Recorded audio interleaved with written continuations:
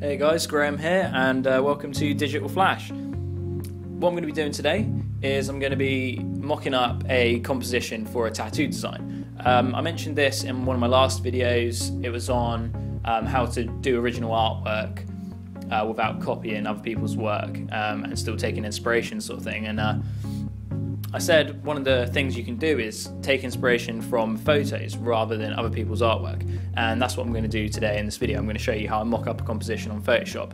I don't really do this that much, but for beginners and people that are trying to improve their technique, it's a really good way of doing it, and it gives you new ideas. So let's get started. My brush settings, my canvas settings, which just popped up there, is 2000 by 2000 pixels with a 300 dpi resolution, and the brush settings is literally shape dynamics with pen pressure, and that is all I'm using.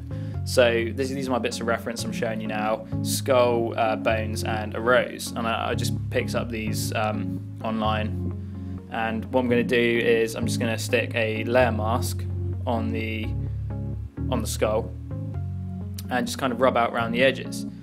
If you want more in-depth exact ways of how to do this, you're not very good at using Photoshop, let me know and I can do a video on that as well if you want. But a layer mask just means you can kind of erase areas using a brush without actually erasing them. You can go back and draw over and then it comes back. So yeah, let me know if you want to know about that, and I can kind of do that as well. But for now, basically I'm turning the opacity down. I've got some red, and I'm kind of drawing in the back of the skull. I like to sketch in red, so when I go over it with a black line work, I can still see what I've done clearly. So I'm just going to do the same thing with the bones. I'm going to just erase around the sort of areas where I don't want it to show. I want to get rid of the writing, and then I'm just going to use the magic wand tool to get rid of those white areas, and I put it on a black background just so I can see it a bit better. So good thing about Photoshop for doing tattoo designs like this is you can layer stuff up, which when you're making a composition with lots of different elements, that's really handy. So I've separated the bones out into two separate layers, one in front of the other, and they're both behind the skull. Now what I can do is just fill in a bit of white there so they don't show through the back of the skull, and just kind of play about with them. That's the good thing about it. You don't have to kind of sketch in a bone and be like, oh, it's kind of in the wrong place, and then rub it out and draw a new one. You can just move them about until they're in the right place, scale them however you want. And once you see, I put the other one in there, and the other one didn't look quite right, so then I went back and moved the other one. That's the great thing about it. You can get your comps right first time. And so yeah, just sticking the rose in, same thing, stick a layer mask on it and erase the edges. And as you can see, it's coming together quite nicely already. I mean, it looks like crap, but it's just composition that you're doing. It doesn't have to look good at the moment, and you'll see the finished result at the end. Just have faith, it'll be fine. And yeah, basically this is literally just basic stuff, so you've got something so you know where the shapes are. And this is really good for swallows. Just get photos of swallows and kind of trace around them. That's if you want to do more detailed swallows, because this design is going to be neo-traditional. That's something I wanted to mention. There's a big difference that a lot of people don't realise between traditional and neo-traditional.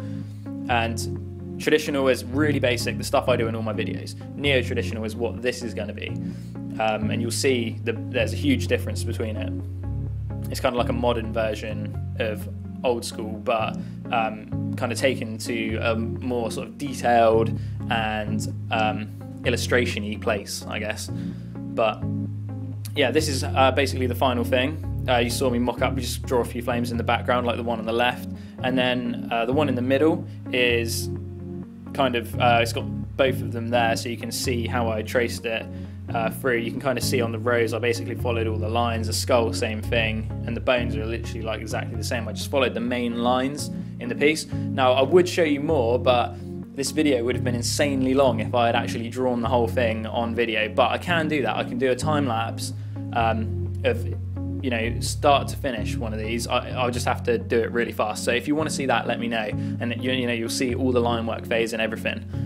And then obviously the one on the right is the finished design, and like I say, it's completely different from the one on the left, and I have changed some stuff, but essentially it's the same. And the thing that is the kind of hard part is the technique. That's the only bit which you might stumble on a few problems because the composition is fairly easy, because like you can play about with it so easily on Photoshop.